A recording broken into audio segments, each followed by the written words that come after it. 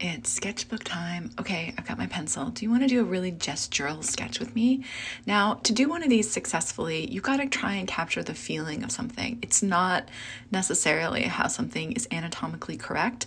Look, I'm working on Kate Moss's bum right there. It's more like how it feels. So this is a reference photo, is Kate Moss in the 90s in a cowboy hat. And I just love the lounge and the languid feel of the body position and those hands. I love those hands. So that is like what I wanted to get across through this sketch. Like that is the most important thing to me. So I'm doing the shadows a little bit. Like you can see how the light's on one side of her face and not the other. And then I'm doing the legs. The legs look cartoony to me, and I also love that.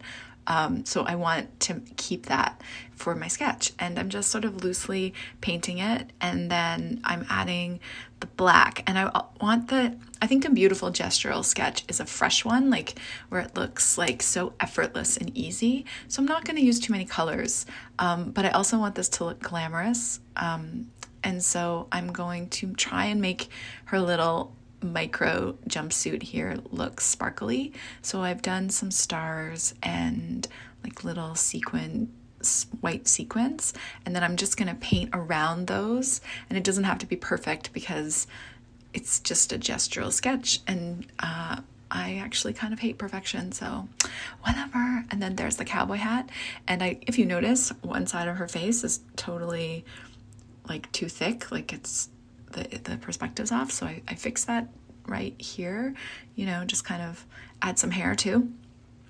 And there it is, it's all done. I love it.